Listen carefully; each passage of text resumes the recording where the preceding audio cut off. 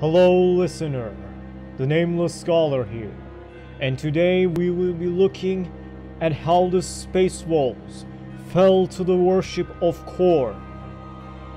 Leman Russ's early experiences on Fenris left him with an abiding hatred and suspicion of sorcery, a feeling that was reinforced by what he saw during the Great Crusade. Concerned that the Thousand Sons' magics would lead them to corrupt even the Emperor, the Space Wolves attacked them to avert a worse fate. When Magnus's counterattack brought them to the brink of destruction, Russ called out to his father for aid, but his pleas were instead answered by Khorne, the bane of all enchantments. The Space Wolves prevailed by giving themselves over to the beast within, reveling in bloodletting and bestial fury. Now, as Khorne's chosen legion, they have turned on the Emperor, who they see as the arch-sorcerer. They now slaughter all in their path, taking skulls and trophies from their fallen opponents, for the glory of the Blood God. Ancient Fenris, the world unto which the infant Russ came to rest, was a world of violent extremes. Trapped in an acute elliptical orbit, its winters were long and dark, and the gravitational upheaval as Fenris passed close to its sun threw the scattered inhabited islands into turmoil.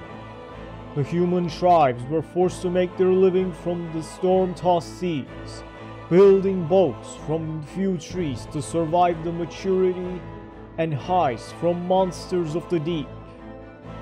These vessels were vital not just for fishing, but to relocate entire communities to new islands as their own sank beneath the waves. Such a harsh world forged hard and hardy people, nomads with little care for knowledge that couldn't be carried inside their heads. Survival meant not just being able to navigate the waves, but to drive the enemy into the sea, be they raiders or simply a tribe unable to defend, and hence unworthy of inhabiting the precious islands. However, it was not these people that the infant Primarch was found by, but something far more dangerous.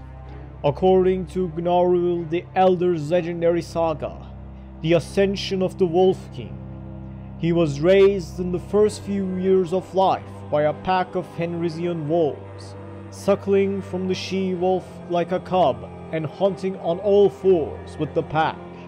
It was these raids that brought him to contact with the tribes of man. On hearing of the wolves terrorizing his vassals, the ruler of the island ordered his bondsmen to bring back their pelts. The pack was lured into a trap and set by a word, one of their rune priests, who planted the impression that one of their number was wounded and crying out for help. Once hemmed in by the steep walls of a gorge, the dense undergrowth was set ablaze, flaming arrows and the maddened animals slaughtered as they broke from cover. The boy Primarch saw his den mother charge at the hunters, only to be knocked to the floor by Rune Priest's eldritch lightning. With a wordless howl of fury, he leapt to the mighty she-wolf's side, scattering the humans that sought to harm her. Despite being struck by many a poisoned arrow, rage and defiance still burned within him.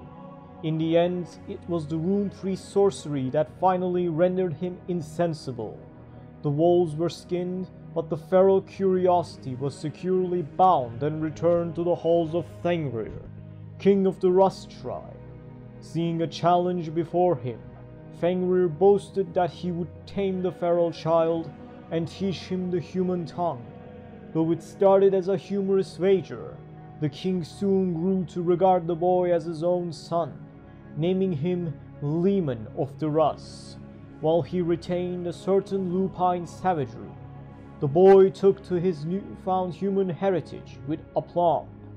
His extraordinary strength, skill and cunning earned him a dominant role within the tribe and cemented his position as the rightful heir to Fenrir's throne. In Leman Russ's rise to greatness, one group found themselves excluded from the king's councils, the once powerful rune priests. Some say that Russ could never forgive what they had done to the great she-wolf who had raised him. Others claim that having only recently gained the power of speech and human reason, seeing the words cloud men's minds and steal their thoughts seemed to be the worst kind of crime to the young Primarch. His instincts were vindicated when the rune priests used their powers to twist loyal members of the tribe to attack Russ and the King Fenrir. Recognizing the taint of sorcery, Leman Russ swiftly dispatched the rune priests among the group and ended the attack, but not in time to prevent Fenrir from suffering a mortal wound. The freed bondsmen groveled for their lives at the feet of Leman Russ. They spoke of how their will had been stolen, that they had been nothing but helpless puppets in the attack. They also claimed to have heard talk of the involvement and complicity of other rune priests, both on the island and further afield. Grimly, Leman Russ bade them stand and in a voice filled with certainty made the following proclamation. To beat someone in a fair fight and prove your dominance is only right. To trick your opponent to do so, all the better. But to steal someone's mind with sorcery, to take from them the very thing that makes them human, that can never be forgiven. We will kill them all. To this end, the tribe of the Russ took to wearing torques made of solid, dependable iron, a known protective against sorcery. Its qualities were further enhanced by quenching the glowing metal in the blood of an enemy. Thus, protected by the time the Emperor arrived on Fenris, the newly crowned Wolf King had expunged the taint of sorcery from the island, and also from those of their neighbors. Russ's early instinctual acceptance of the Emperor as his true father was severely shaken when it became clear that he was not just what the Fenrisians would call a word, but the most powerful one in the galaxy. The Emperor patiently explained the difference between wild sorcery and his own tightly controlled psychic powers, but Russ refused to listen. Even the honor of commanding a legion of the Adeptus Astartes was taken as an insult. He coldly accused the Emperor of being no better than the rune priests who had used others to fight their battles for them, and contemptuously threw the offered golden thunderbolt and lightning sigil to the floor. Russ confronted the Adeptus Custodes who had subtly moved to protect their lord, but the Emperor made his guard stand aside, and realizing what it would take to convince him, issued Russ a challenge. The Master of Mankind and the Wolf King fought barehanded all through that night, and as the sun rose over the wreckage of the lodge house, the matter was finally settled. The Emperor had shown he was willing to spill his own blood rather than just demand it of his subjects, and by merely surviving that long, Russ had proved beyond doubt that he was truly one of his father's Primarchs. All that remained was for the Emperor to establish his dominance without question. With a mighty blow that stunned the assembled crowd, the Emperor struck Russ square in the face and knocked him out cold. Then, to the appreciative cheers of the Fenrisians, the bloodied Master of Mankind placed his golden sigil around Russ's neck. In doing so, the Emperor formally passed command of the 6th Legion to their Primarch, known ever after as the Space Wolves. When Leman Russ awoke, he was a man transformed, at ease with his place as the enforcer of the Emperor's will amongst the stars. The Legion took the stable and previously unexplored continent of Asaheim as its base, and established their fortress monastery, which they called the Fang, at the summit of the highest and most forbidding mountain peak. The original Terran legionnaires adapted quickly to their primogenitor's whims. and the hardy islanders of Fenris proved to be excellent candidates to take the Helix Lupus and join their ranks. Though savage and unconventional by the standards of many other legions, the Space Wolves' innate skills as seafarers and raiders translated well to the role of bringing the lost human worlds into compliance with the Imperium. Russ's legendary charm, amply backed by the threat of his ferocious warriors, persuaded all but the most truculent planetary leaders as to the benefits of the burgeoning Imperium. On occasion, the Space Wolves found themselves fighting alongside Marines from other legions, and while Russ counted most of his brother Primarchs as firm friends, in the case of the Dark Angels, the rivalry was far from cordial. The gregarious and headstrong Russ found Lionel Johnson to be cold, arrogant, and superior, a fact made worse by them having brought a greater tally of worlds into compliance than the young Space Wolf Legion. This antipathy spilled over to such a degree that after their shared enemies had been defeated, it was common for unseemly fistfights or even blood feuds to erupt. Despite their complete trust in the Emperor, the culture of Fenris left the Space Wolves eternally vigilant for any taint of sorcery in the worlds they conquered, where less superstitious legions blinded themselves to the truth. The Space Wolves took the same direct and bloody approach to the uncanny that they had on Fenris. It seemed that on every planet they brought into compliance, no matter how tranquil, a coven of words lay hidden like the maggot within the apple, though the very concept of the demonic was treated by others at the time as laughable. The Space Wolves saw them for what they were. In the face of mass possession and demonic manifestation, even the oblivion of global extinction was a kindness. While Russ himself calmed the misgivings of his men over working with aberrations like astropaths and navigators, he forcefully forbade battlefield psychers in his legion, and was outspoken about their use by other Astartes. The worst offenders in Russ's eyes were the Thousand Sons. Their Primarch, Magnus the Red, believed wholeheartedly that psychic talent was the key to mankind's future, and used it as an integral part of his war strategy. The first and last time the two legions fought alongside one another, they came within moments of all-out warfare. The experience convinced Russ that Magnus's explorations into the nature of the Immaterium were nothing more than thinly veiled sorceries of the blackest kind. Russ was not alone in his concerns, and on the planet of Nicaea, the Master of Mankind called a council to stand in the judgment on the subject. The Wolf King was characteristically forthright in his views, and supported with damning testimony from like-minded Primarchs such as Mortarion, Corax, and even Rogel Dor. Magnus's fate appeared sealed. When judgment came, the Thousand Sons were not only allowed to continue their practices, but also given leave to soulbind themselves to the Emperor. Fearing that Magnus had used his corrupt powers to influence their father's decision, Russ stormed from the council and laid plans to save the Emperor from himself. Believing that the soul-binding ritual would allow Magnus to poison the Emperor's essence with sorcery, Russ gathered his entire legion together to attack the Thousand Sons' homeworld of Prospero. To their credit, not a single brother shied away from the terrible thing the Wolf King had asked of them.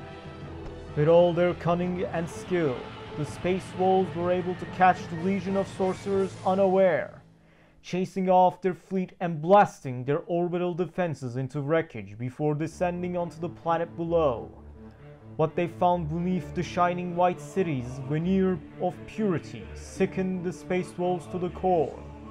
They uncovered entire libraries of sacrilegious texts, buildings constructed for the sole purpose of conducting black rites, and a populace who openly bore the mark of the mutant and the witch. While the Space Wolves drew the noose around the heavily protected capital city of Tiska, Russ had no qualms about ordering sustained orbital bombardments to scour the lesser cities from the face of the planet. The Space Wolves advanced cautiously beneath the protective shield curtain, and at first met only scattered resistance. Emboldened, they pressed on, only to find the city itself becoming a labyrinth, as though the buildings themselves were moving and rearranging to divide the forces. It was then that the Thousand Suns finally shoved themselves. Isolated and unsupported, the Space Wolves were attacked from all sides by balefire and mind-numbing enchantments. Their iron torques were of little use against such potent magics, and with his legion dying around him, Russ called out to his father, to anyone, for aid in destroying the sorcerers. The answer came from deep within him. It was the personification of the bestial fury that had boiled inside his soul since he had first run with the wolf pack on Fenris. It was part of him that yearned to slaughter whole worlds, to feast upon warm flesh, and to swim in oceans of blood. The howl that stared at the back of Russ's throat echoed from the shining towers and was in turn taken up by every space wolf in the city. In an instant the enchantments faltered, the insane cartography shifted back to the norm, and the etheric lightning guttered and died in the sorcerer's hands. Transformed into little more than slavering beasts, the space wolves fell upon their tormentors. Only after they had reduced the city of Tiska to a charnel pit, they returned to anything resembling sanity. They did so within the name of their savior, on their riddened lips, Khorne, the god of blood and skulls, the bane of all sorcery. There were bodies of 1,000 suns among the piles of corpses, but not nearly enough to account for their full numbers. Most tellingly, of Magnus himself there was no sign. Stalking through the rubble of the Primarch's tower sparked a memory of battle in Russ that changed the Legion forever. He remembered fighting the Cyclops Primarch, trading blows which shook buildings to their very foundations, just as he had Magnus at his mercy. A figure in golden armor appeared from nowhere and parried the death blow with an ornate spear. The memory of the heart strike, only narrowly turned aside by Russ's thick chestplate, brought back an ocean of pain, but it was washed away by the joyous remembrance of tearing the assassin apart a second later. Magnus the Red was long gone, but the corpse of the golden armored warrior remained. He recognized the man for what he was, a member of the Adeptus Custodes, his father's personal bodyguards. He also found the remains of the golden thunderbolt sigil that had been destroyed by the Guardian Spear's thrust. With an iron certainty, Russ knew the truth of the matter. From the actions of the Adeptus Custodes, it was painfully clear that the Emperor not only condoned the sorcery that Magnus had perpetrated, but stood proudly with him. Russ also recognized the Thunderbolt sigil for the focus of psychic power. It most certainly was. While he had worn it, Russ had been influenced to be utterly loyal to his All-Father. After its destruction, Russ could see the Emperor for what he truly was, the Arch-Witch. With the 1,000 suns gone, Prospero's shining cities in ruins, and its mutant population put to the sword, Russ tasked his legion with an even greater challenge. The whispers of his new patron in his ears, Russ declared that they would tear down the Imperial Palace and put the Emperor to the sword. The news that Rogel Dorn had also seen the light and had crushed 3 legions loyal to the Emperor roused the Space Wolves to jubilation. It seemed that at last mankind was awakening to the threat. and was rising up as one against sorcery.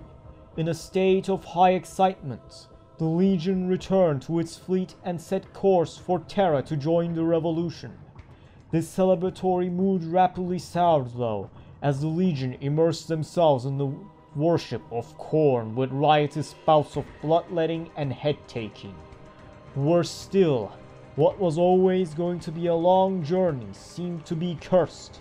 The tides of the warp had turned against them, slowing their progress to a crawl and sweeping them far off course. The fleet's navigators were blamed, either through incompetence or by intent. Yet even though most blood-curdling of torments failed to right their course, Russ's realization that their newfound gifts allowed them to traverse the warp as well as any navigator put an end to the mutants' lives, but not to the fleet's predicament, cooped up with no one but each other to vent their frustration upon.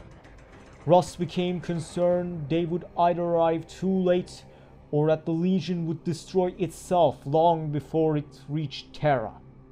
Their salvation came from an unexpected source, the Dark Angels, when yet another warp jump deposited them far off course and within hailing distance of a Dark Angel's fleet. The Space Wolves prepared to continue their long-standing feud. Instead, they were greeted warmly as fellow enlightened of chaos. Luthor, the Dark Angel's commander, said that he had personally slain Johnson for the glory of chaos, and further claimed to have embraced and studied the Dark Gods in all their aspects.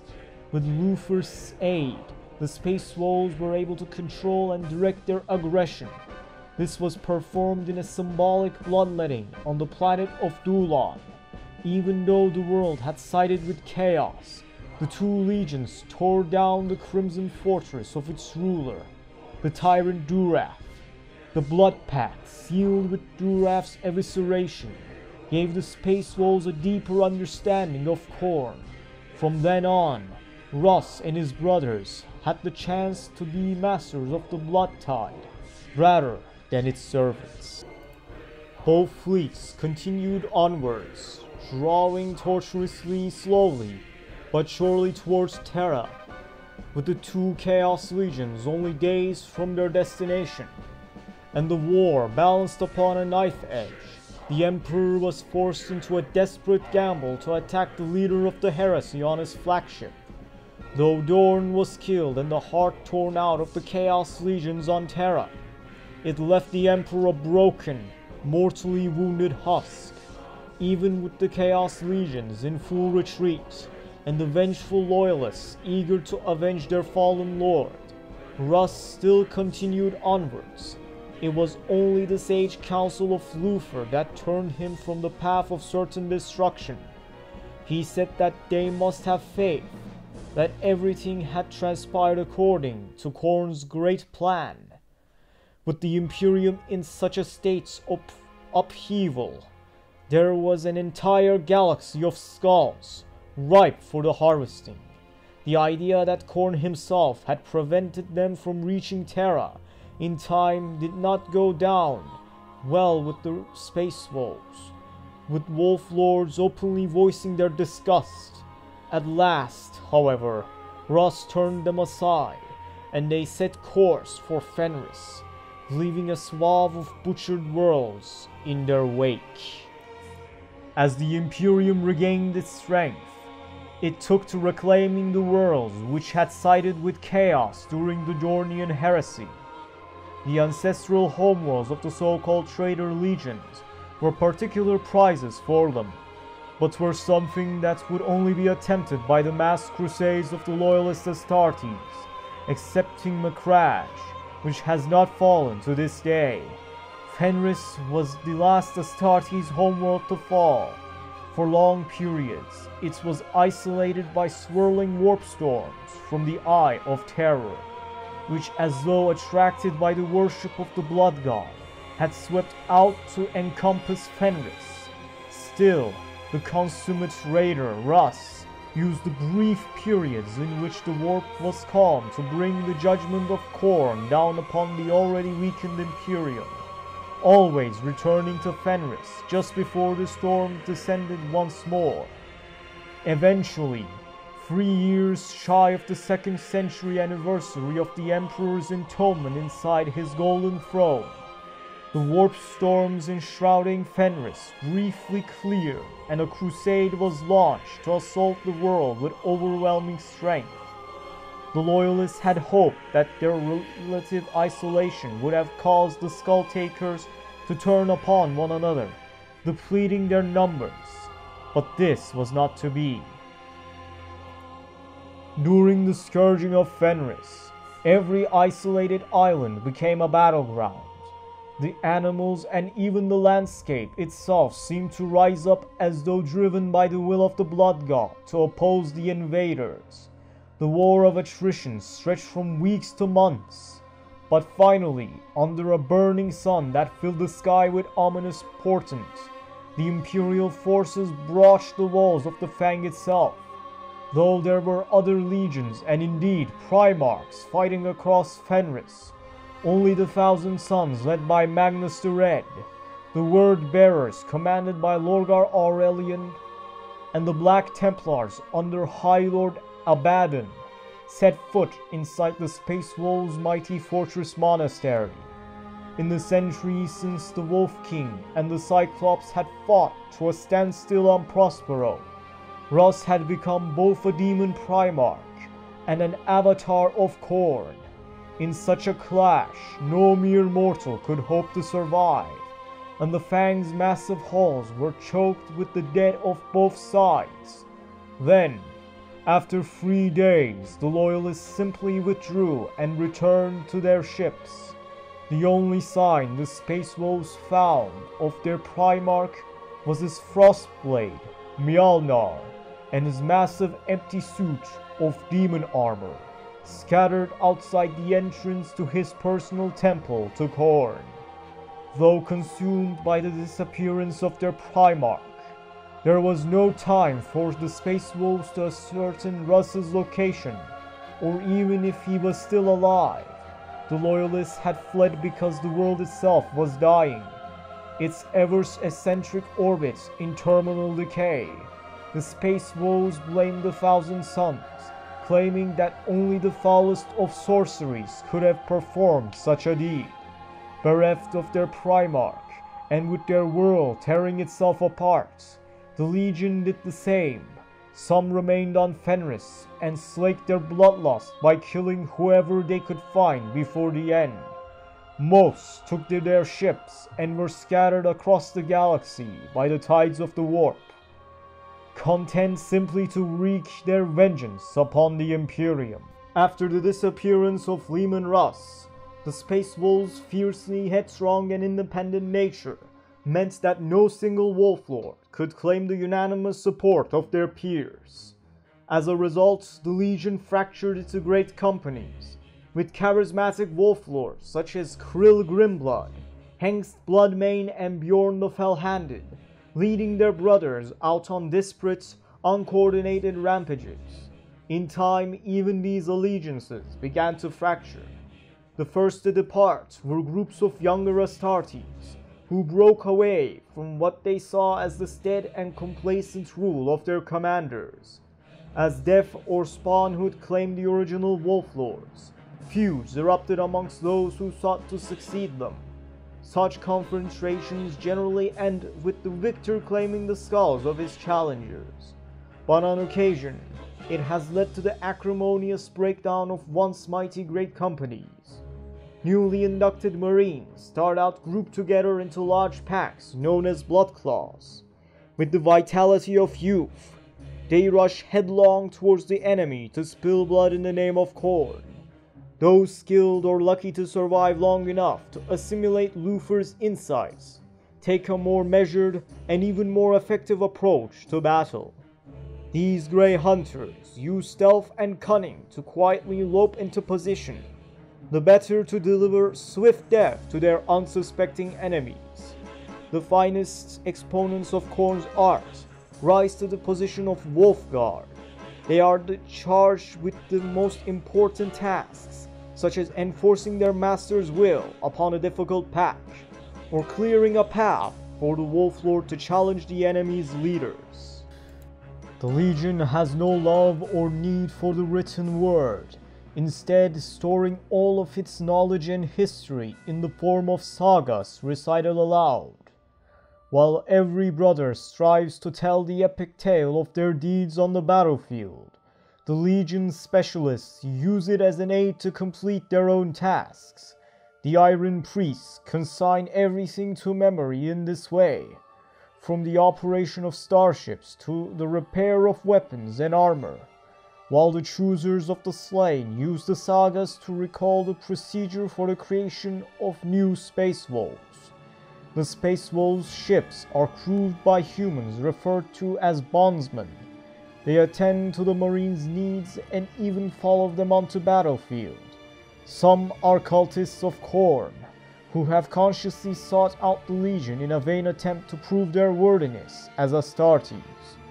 Most bondsmen are simply souls taken captive rather than swiftly killed during raids. In either case, such weaklings do not last long before running foul of one of their master's rages, or becoming food for the Fenrisian wolves on the long journeys between battles. Addendum number 1. The Wolf Brothers.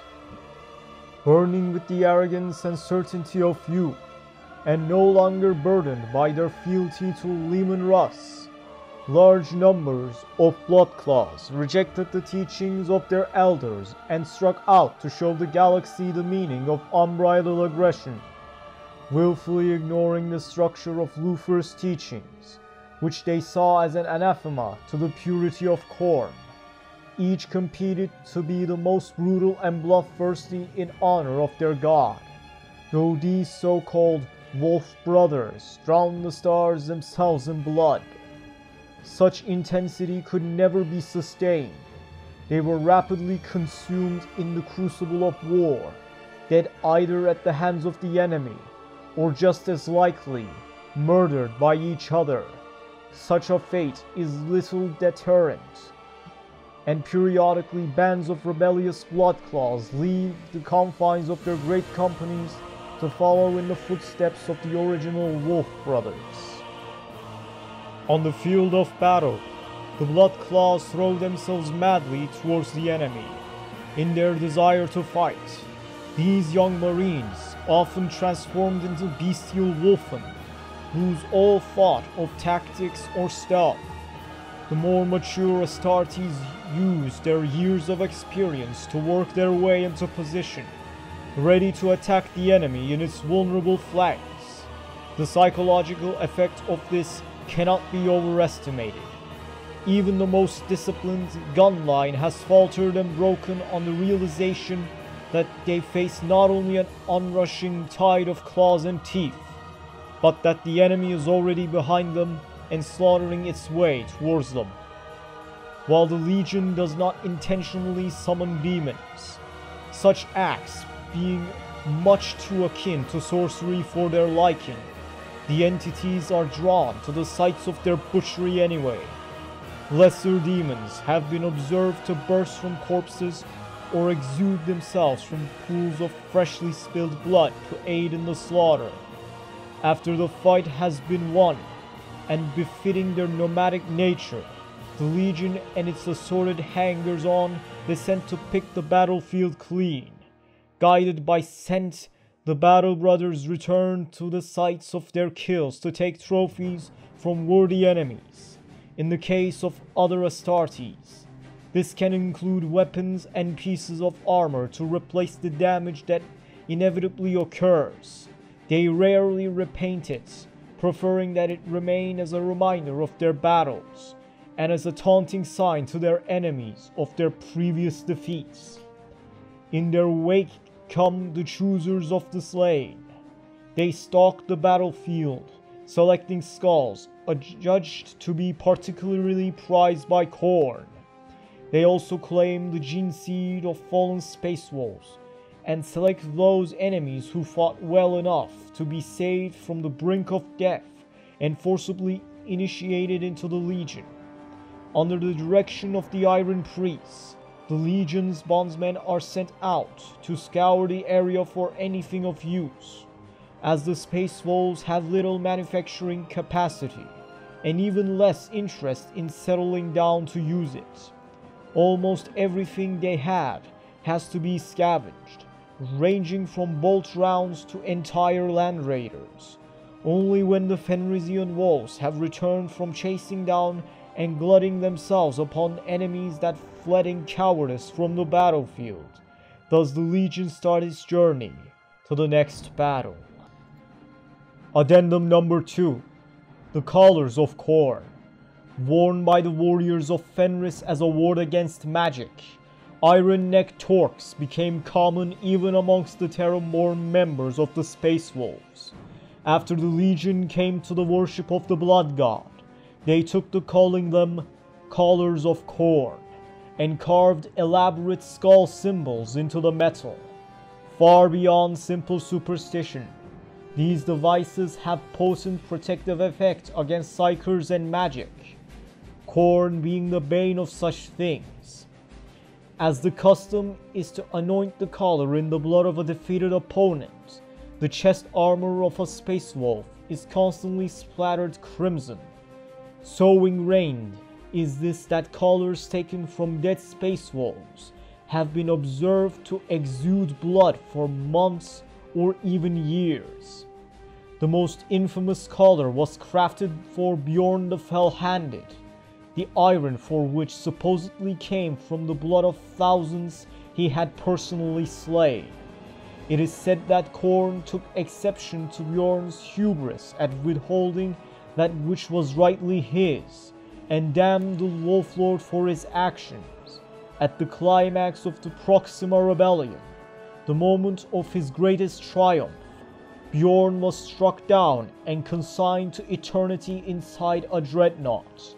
Any son of Russ who dares to wear this collar is imbued with Bjorn's legendary fury and skill, although not, it seems, with a long life.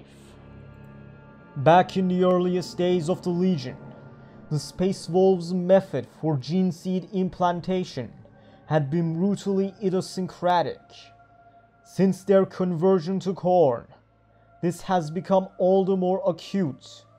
After the infant Primarchs had been stolen away and scattered across the galaxy, the Emperor ordered that the Legion's implants be created based upon what remained of their gene templates. In the case of the Space Wolves, the process was flawed, resulting in extensive and crippling levels of rejection and mutation. A number of alternate therapies based upon their Primarch's gene sequence were investigated, but the one finally selected was known as the Helix Lupus. At first, the process was almost rejected, as it transformed the aspirants into incoherent savages, devoid of all reason. However, when the changes had subsided, it was recognized as the missing piece of the puzzle, reconfiguring the aspirant's body into a form far more amenable to the quirks of the Russ gene line. This was initially conducted under controlled conditions, with subjects restrained throughout the process and intravenously fed with the nutrients required to fuel their transformation. On taking command of the Legion, Russ changed these procedures dramatically. A sterile laboratory was no place for the birth of a space wolf of Fenris, and so immediately after the Helix Lupus was administered, aspirants were dropped into the mountainous wastes of Asaheim. In the midst of change, these bestial creatures were expected to follow their urges, to hunt down and consume the flesh needed to reconfigure their bodies. They then had to show enough composure to return to the Fang, so that the process could be completed and their training begin in earnest. After the heresy, the application of the Helix Lupus became ever more brutal. On the battlefield, the Legion slaughters indiscriminately, dedicating their kills to Khorne, their god of blood and skulls. Stalking through the carnage like cadaverous rapes are the choosers of the slain, part apothecary, part acolyte of Khorne. They minister to the fallen brethren, deciding if they are worthy to live on, or to yield up their gene seed and skulls to their god's throne. The choosers also select those enemies that have fought with sufficient valor and ferocity, and proved worthy of joining Khorne's legion. They are touched by the will of the blood god himself, with skills that far exceed the wit of even the most skilled chirurgeon. Under their ministrations, with the application of the Helix Lupus, even a mortal wound may be averted. Once marked by Khorne in this way, the beast within is released, and the long, agonizing process of transforming their bodies and minds into those of Sons of Russ can proceed. While traditional gene seed implantation processes require that the aspirant be no older than early puberty, it appears that the ministrations of the corrupted Helix Lupus can allow this process even in full-grown adult candidates. It has been suggested that it can even be used to forcibly corrupt Astartes of other legions to serve Khorne. Though none of the loyal Astartes legions have ever admitted this has occurred with any of their brothers, it would certainly bring a new danger to the prospect of fighting against the Space Wolves. That is, doing so, they risk a fate far worse than death. In addition to the bestial nature of the Helix Lupus, the Russ gene line has always exhibited certain quirks, such as their uncannily sharp senses and how their incisors grow long and tusk-like with age. Over the millennia, the warping power of chaos has bestowed further beneficial changes, which boost their already considerable strength and brutality. Under the watchful eyes of the choosers of the slain, this process has been guided to bring them ever closer to their ideal of the perfect killer. Fenris, the place of the Legion's birth, was a death world even before it was claimed by Khorne. Its islands periodically sank beneath the waves, forcing the population to brave the kraken-haunted seas in search of new homes. The fertile volcanic soils allowed them to grow crops in season to see them and their animals through the long cold winters, as well as grain for the brewing of ales. The planet's sole continent, Asaheim, was the only place insulated from this tectonic upheaval, permanently raised up above the battering seas. Its coastal was a single precipitous cliff face, which meant that first time humanity was able to set foot there was with the arrival of the Imperium. The animals that stalked the forests and mountain peaks of Asaheim were no less dangerous than those found in the oceans. Bears, mammoths, and most dangerous and iconic, the Fenrisian wolves. Packs of these had even been found on the islands, hunting the livestock and inhabitants, and well able to brave the seas in search of fresh prey. Though Fenris died when its erratic orbit plunged it deep in the heart of their sun, a more subtle death occurred when Russ returned after the heresy. Those that would not dedicate themselves to Khorne were culled, and the turbulent seas ran red with the blood of the unenlightened. The twin losses of both Primarch and Homeworld shattered the Legion into war bands, which set off to the Sea of Stars in search of new planets on which to ply their murderous trade. On occasion, These warbands tire of the Imperium and gravitate to the Eye of Terror to test their blades and take the skulls from worshippers of the other gods of chaos.